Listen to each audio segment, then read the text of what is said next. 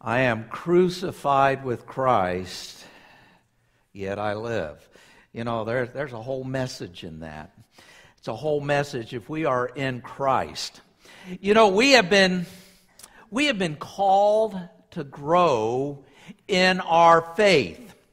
When we became a Christian, the growth in our life in Christ did not become complete just because we walked down the aisle, just because we said a prayer, and it certainly wasn't complete when we were baptized. That just marked only the beginning. And in fact, we need to be growing in our faith every day. The writer of Hebrews was scolding his readers. He was saying in Hebrews 5 verse 12, he says, though by this time you ought to be teachers. You need someone to teach you again the principles, the first principles of the oracles of God, and you need to come to need milk and not solid food. We need to be active in our growth as Christians. You know, just simply showing up on Sunday morning, warming a pew, if that's all you do, that's not growth. We need to be active in our faith every day. Let me illustrate. For example, one thing I need to do to get healthier and to be physically fit, I need to join a fitness club. I need to go to the gym. Well, you know, let's say for the next 6 months, I went to the gym every day, and I sat on the machines, and I opened my newspaper up and read. You know, I could actually be reading some health magazines and learning how to eat healthier and learning how to be more active. And I would know more about being healthy, but at the end of 6 months, I'd probably be a couple pounds more. And certainly not a degree healthier. But I went to the gym every day.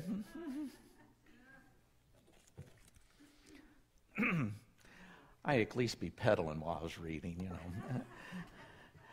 You see, being a Christian does not automatically guarantee growth or change. I've known Christians who have known the Lord for a long time, yet haven't grown much in their faith. I've also known others who have just met the Lord recently, and they have grown by leaps and bounds. They know the Lord, and they surpass others in their maturity and knowledge of God. The fact is, we are living in a fast-growing society. But this is one in today's world where there's very little inward growth. We're in a society that's struggling with addiction, people who have been hurt and unable to get beyond their past. And we're just talking about the church, much less in the rest of society. The series that I'm starting today, Putting on the New Man, we're going to be considering what does it mean to grow in Christ, to be what God is calling us to be, so that we have an impact on the culture rather than the culture having an impact on us. Turn, if you would, in your Bibles to Ephesians. Turn to Ephesians chapter 4, and we're going to be working through these passages in chapter 4 and chapter 5 over the next few weeks, talking about what it means to put on the new man. Ephesians chapter 4, verses 17 to 24. And earlier, Austin read pretty much a parallel passage over in Colossians. This passage will say much of the same things. Ephesians 4, verses 17 to 24, and I'll be reading from the New King James Version. Verse 17. This I say, therefore, and testify in the Lord, that you should no longer walk as the rest of the Gentiles walk, in the fruitality of their mind, having their understanding darkened, being alienated from the life of God because of the ignorance that is in them, because of the blindness of their heart, who, being past feeling, have given themselves over to lewdness, to work all uncleanliness with greediness. but you have not so learned Christ. If indeed you have heard him and have been taught by him, as the truth is in Jesus, that you put off concerning your former conduct the old man which grows corrupt according to the deceitful lust, and be renewed in the spirit of your mind, that you may put on the new man which was created according to God in true righteousness and holiness. Let us pray. Heavenly Father, as we open your word today, as we look at your word and as we read, Lord, give us understanding and have us to see what you would have us to become as we put on the new man that is from you. Lord, move in our midst, touch everyone that is here. May Jesus be glorified. For it's in his holy name we pray. Amen. Today we're reading about putting on the new man, and we're coming to this table here in a minute, and we're going to be remembering what Jesus has done for us so that we could put on the new man. I had to think about this earlier, and I added a note earlier, and I said, we serve a God of second chances. And third chances and fourth chances. Where else can you get a complete do-over that we can put off all that we once were and put on everything new, that we're seen as a new creation before God? There are several terms the Bible talks about putting on the new man. Jesus put it in, it's talking about one's conversion. Jesus said over in John 3, verse 7, he says, "Do not marvel that I say to you, you must be born again." It's all about becoming new. Once an individual has been born again and belonged to Christ, Paul goes over in his letter to the Corinthians, 2 Corinthians 5:17, he says, "Therefore, if anyone is in Christ, he is a new creation. Old things have passed away. Behold, all things become new." And Paul, writing to the Ephesians from his imprisonment in Rome, remember, this is one of the prison epistles. Paul is in prison, and within a few years he will be executed. But he is writing from prison in Rome, and he's reminding them of the things that they should live as Christians. And the term Paul uses here, he used it over in the letter to the Colossians that Austin read earlier. But in Ephesians 4:22 and 24, he says that you put off the old man and that we are to put on the new man. Talking to believers, Paul is saying that we are to take off the old man. That word to take off is the same word in the Greek that we would use to take off a cloak, to take off, to shed dirty clothes. We are to shed the old ratty and smelly clothes and put on a new man, like putting on fresh, clean clothes. We understand that analogy. And we understand the picture that Paul is given here. But here's the problem. Here's the problem. We like our old clothes. Ellen's forever telling me, those shirts that have been sitting in our closet for 20 years I haven't worn, I've got to get rid of them. Got to get rid of our old clothes. We like our old clothes. They're broken in. They're comfortable. We move around well in those old clothes. Now, I'm going to pick on Darian again, and Darian, forgive me. He makes for some great sermon illustrations. I picked him up after football practice, and on the way home, we're rolling down all the windows in my truck.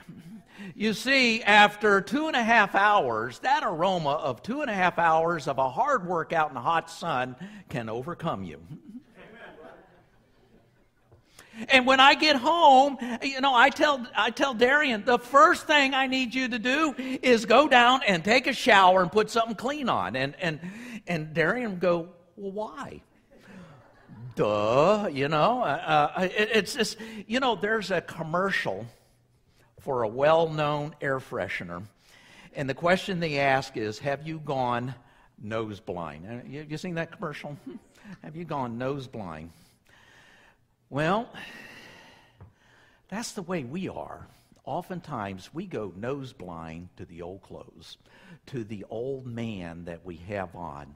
We can't see it because it's comfortable. We're used to it. We've left on, we might have taken some off, but we've left the old ones on. You know, I've kicked the shoes off, but boy, those socks still need a workout, okay? And we don't notice that they stink. We've gone nose blind.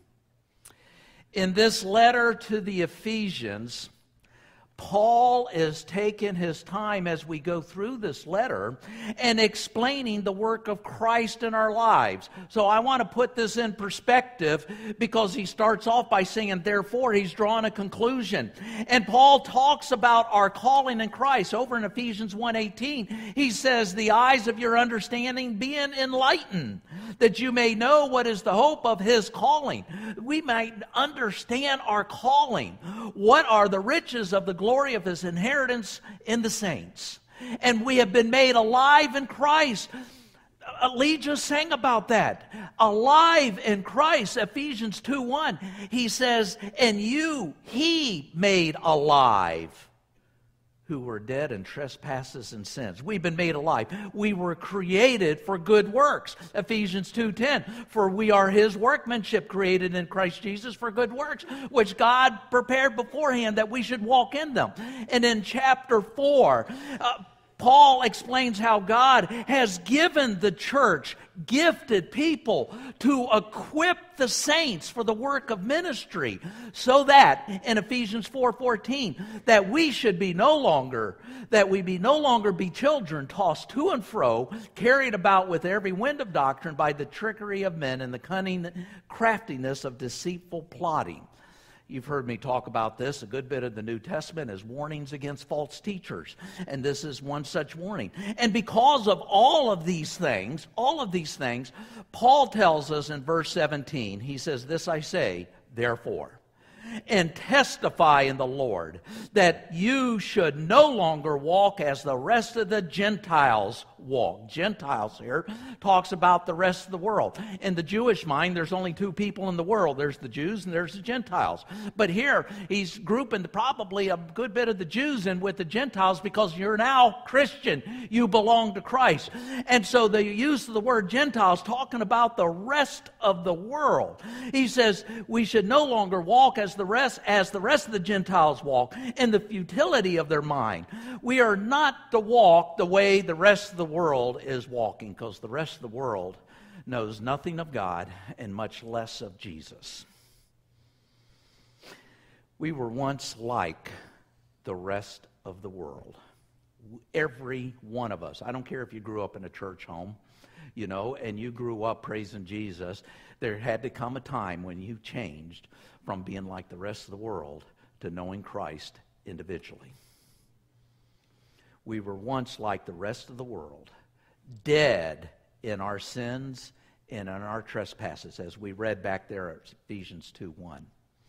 And it says that the rest of the world, in the futility of their mind, the emptiness of their mind. The world believes they are enlightened. But the fact is, they are actually in the dark. They have no useful aim or goal, heavenly speaking, or that in the eyes of God. Everything that the world does in the eyes of God is in futility. I don't care how good it looks to man. What matters is how it looks to God. He goes on to explain, talking about the rest of the world, but talking about the Gentiles. He says in Ephesians 4:18 and 19, he says, having their understanding darkened, being alienated from the life of God, because of the ignorance that is in them, because of the blindness of their heart, who being past feeling have given themselves over to lewdness, to work all uncleanliness with greediness. Their understanding is dark from God's perspective. And they are ignorant. They are ignorant of the things of God. Why? Because of the blindness of their hearts. Most of the other translations will say the hardness of their heart. They have hardened their hearts not to take in the things of God. The things of God is just so much foolishness to them, and they want no part of it. They choose to harden their heart. They choose their hearts to be blind. And it goes on saying, being past feelings, their conscience has quit. In fact, other translations will have the word callous. They have become callous. You know, when you work hard and you're using your hands, you build up calluses. You know, things don't hurt anymore because you've been calloused. They have been calloused over. Nothing bothers them. They are shameless. And in fact, they're not just shameless, they brag about all their lewdness. Lewdness or immorality. The Holman Christian Standard translates this word as promiscuity. They have loose morals. They are immoral. And uncleanliness, meaning all the impure things. Impure as far as God is concerned. You know, we chuckle about the things that we get away with. And the world brags about it. And it's all done in greediness. Greediness. I like the NIV. They translate that, it says the continued lust for more. Whether it be lewdness, uncleanliness, all these things, they want more and more. And you know what? The world isn't satisfied. They can get more and more, but they are never satisfied. Paul is describing the works of the flesh. The world are slaves to their fleshly desires. Galatians 5 verses 19 to 21, we know 22 and 23, those are the fruits of the Spirit. But what are the fruits of the flesh? 19:21. Now the works of the flesh are evident, which are adultery, fornication, uncleanliness, there's that word lewdness, idolatry, sorcery, hatred, contentions, jealousy, outbursts of wrath, selfish ambitions, dissensions, heresies, envy, murders, drunkenness, rivalries, and the like, which I tell you beforehand, just as I told you in time past, that those who practice such things will not inherit the kingdom of God. That's the rest of the world. That's where we came from, every one of us. We came from that. That is the world all around it. The world is all about what's in it for them. But here's the key word that's left in the middle of it. Going back to verses 18 to 19, it says, being alienated from the life of God, being separated from Him. You know what happens when you're separated from God? The more you're separate, the more you become separate. That gap gets larger and larger. They are separate from God, and they either don't know it, or worse yet, they don't care. They are dead people. They're dead. They just don't know it, and here again, neither do they care. But the Christian is different. Those that are in Christ, we live connected to God through Jesus. Jesus said He is the life. He didn't say, I am a life. You know that passage, John 14, verse 6. I repeat it all the time.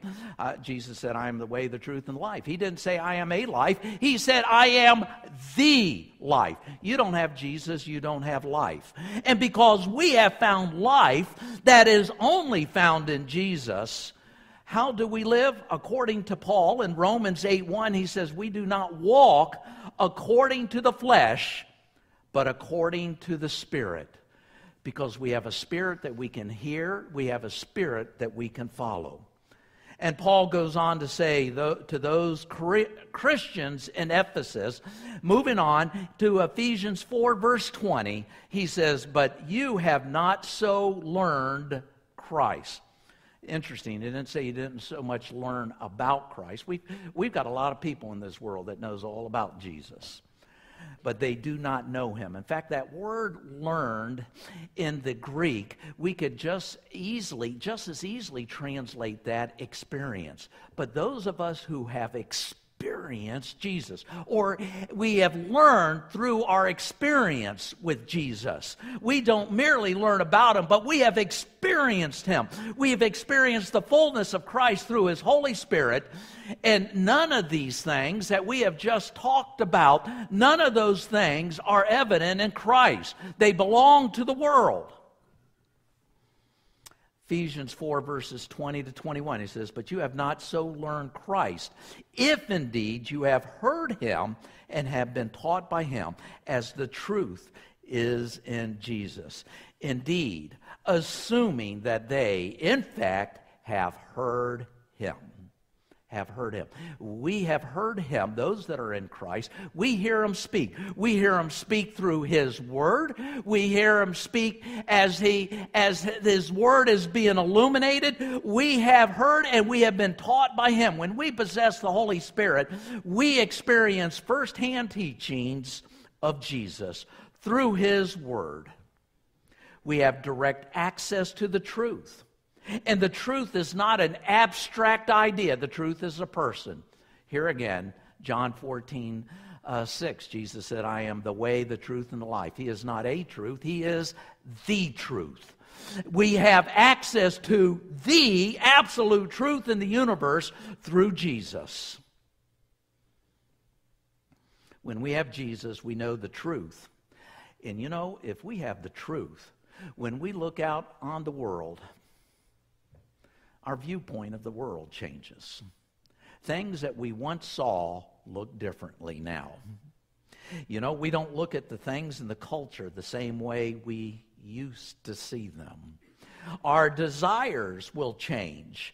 Our conscience have been resensitized against the evils that we were once so used to. We begin to smell the old clothes. Okay? Our nose blindness starts going away. The old man still continues to nag us though, but we make that conscious choice every day, every hour, and sometimes it has to be made moment by moment to follow the leading of the Spirit, to keep that old clothes, to keep that old man taken off, and not to put it back on, because we have the new man. Paul goes on to say in Ephesians 4:22, and he says that you put off concerning your former conduct, the way we used to live, concerning your former conduct, the old man which grows corrupt according to deceitful lust. Those that have the old man grow corrupt more and more every day. Now, you say, well, there are a lot of good people out there. We have to, here again, we have to understand what good means. Good in our eyes or good in the eyes of God. And it's only good in his eyes that matter. And so we start to put on, as we are in Christ, we start to see things how he sees things. They may be good in accordance to the world, but it may be filthy in accordance with God. You understand, we don't do anything good as a Christian. We do not do anything good before we become Christian. We only do good according to God when it's his Spirit working through us. When it's his Spirit working through us. And here Paul is saying that we have some human responsibility here. We have to choose to put off the old sinful nature man, and we have to choose not to act like the rest of the world any longer. Paul tells us in Romans that our old man was crucified in Christ. Lee sang about that. Romans 6:6. Knowing this, that our old man was crucified with him, that the body of sin might be done away with, that we should no longer be slaves of sin. The old nature, the old man, will grow more corrupt every day. We must rid ourselves of it. You know what? I'm not stupid. That's easier said than done, isn't it? Especially when those old clothes are so attractive and so comfortable. It's easier said than done. But Paul goes on to say in verse 23, he says, be renewed in the spirit of your mind. It's an ongoing process. We have to continually to renew our minds. Now, we got some data programmers, computer programmers, David in the back. You know, he deals with ones and zeros. You know, sometimes we got to take that computer that's corrupt. We got to run that antivirus, don't we?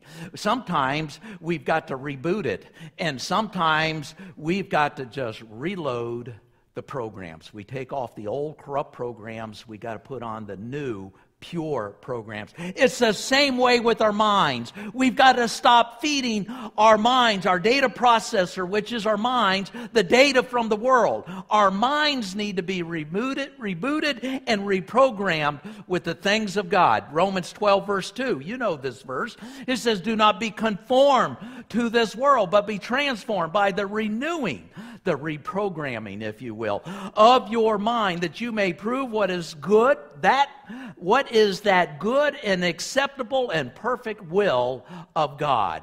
And we start to see things as God sees them, not as the world sees them. Our minds need to be renewed. And as we become renewed, we become less and less nose blind. We'll begin to see more and more how much our old man and our old nature, how much it really stinks. And we want to take them off and leave them off and put them in the trash heap. We want more and more, we want less and less of the old ways, and we want more and more of the clean and fresh and godly ways, those godly clothes. Verse 24, and it says that you put on the new man, which was created according to God in true righteousness and holiness. We were created in the image of God. But you know, in the history of man, that has become marred, that has become torn, and it's become stained. By putting on the new man, we have become a new creation, and the image of God is being restored. When we put on Christ, when we are in Christ, that image of God is being restored to what God has intended. And He intended from the beginning that we be in fellowship with Him, which is done in His righteousness and in His holiness. Taking off the old man and putting on the new man.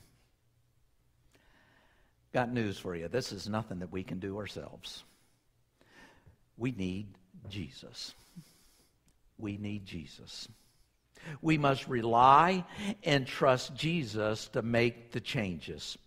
What happens is we're often so tempted to put on those old stinky clothes because we are so used to them. We must choose to turn to Jesus every day. We have to get up in the morning choosing Jesus.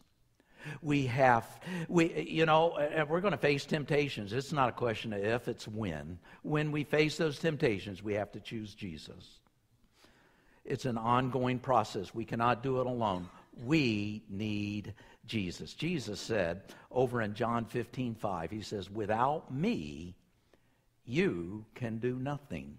We're going to sing a hymn here in a minute, Without Him. We're going to have a Lord's Supper here in just a moment, remembering what He has done for us so that we could put on the new man, so that we can be new before Him. We get to do a do-over. It might not count to the rest of the world, but it counts in the eyes of God. I get to start new with Him. I love 2 Corinthians 5:17. It says, in Christ, we become a new creation. All the old has passed away. Behold, all things become new. Have we put on the new man? Or are we still struggling with the old that we're struggling with? As we come to Him and as we come to this Lord's table this morning, you know, we're coming to remember just what Christ has done for us. This table is all about remembering. And when we come to the table, we need to have the new man on. We shouldn't have anything unconfessed. We need to be preparing in our hearts to come before the table. This table is not Rosemont's table. This is the Lord's table. This table is open to all here who have publicly confessed Jesus Christ as your Lord and Savior. So as we come this morning, we're going to sing without hymn. But this is a time to get yourself right. You know, Paul tells us that we're need to examine ourselves, that we take the Lord's Supper in a worthy manner. Is there anything that's left unconfessed? Is there an old garment that we have left on? This is our opportunity to be straight between us and God. Let's go to him in prayer. Heavenly Father, as we come before you this morning, we come before you lifting up our very souls before you, that you examine us, that you show us where we have been lacking. And Lord, that we may confess these things, that we can lay them before the cross, that we can leave them at the cross, that you cleanse us from all unrighteousness, that we can be the new man that you have called us to be. Lord, may your Spirit move among us this morning. May we feel your very presence, and may Jesus be glorified in this place today. For we pray all of these things in Jesus' holy name. Amen.